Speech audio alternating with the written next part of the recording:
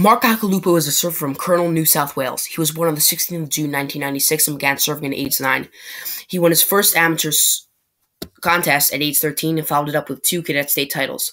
After the 10th grade, he left home as an ASP trialist and secured a seed for the following year. In 1984, at age 17, Occhilupo's high performance standards took him to the top of the ASP ratings. He hovered around the top 5 in the rankings and was becoming popular in the United States when Tom Curran was at the peak of his career. The two were rivals in surfing's biggest spectator event, the A-Pro, which Occhilupo won in 1985 after beating Curran. The young surfer struggled with depression, and after years on the tour, he quit the world tour. Over the next several years, he made a couple of half-hearted comeback attempts and remained in the public eye. He married Beatrice Ballardet in 1993 and built a house near Kira. He re-entered professional surfing in 1995 and after some major wins won the world title in 1993 at age 33.